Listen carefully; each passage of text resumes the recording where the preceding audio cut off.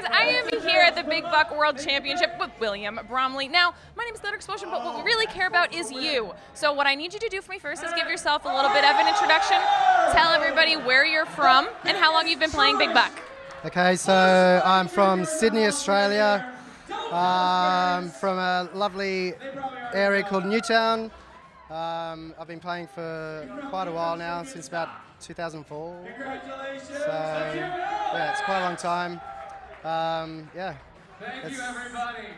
I mean, that's a lot of time to put into this game. So what exactly makes you want to play Big Buck? Is it because of the competition, love of the game? Is it for the money? Is it for the money, or just your friendship? It's for the friendship. Yeah, we just get together with my mates and just shoot it out. Drink, obviously.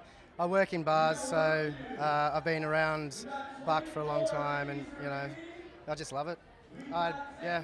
It's for the love of it, basically, not for the money. The money helps, but yeah. I mean, you mentioned that you work in bars. So say that you were at a bar that didn't have a Big Buck machine. How exactly would you go about selling someone on a product like that?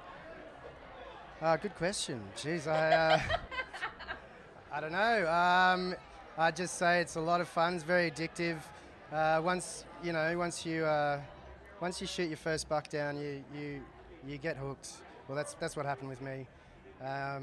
And obviously the rivalry between your friends is a good, healthy competition to have.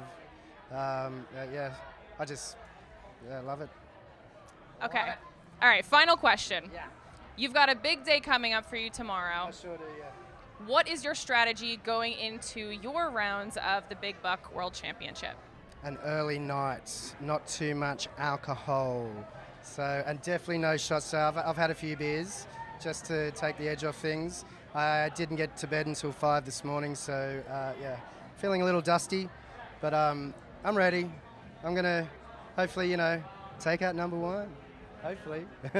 I mean, a little hair of the dog, and you should be fine. Yeah, just 1 or 2 more beers, and that's it, pretty much. I'll be in bed by midnight, definitely by midnight, if not beforehand. All right, well, that sounds like a great plan for me. Thank you so much for coming up here and talking with us. I really appreciate your time. We're going to send it back on over to the desk.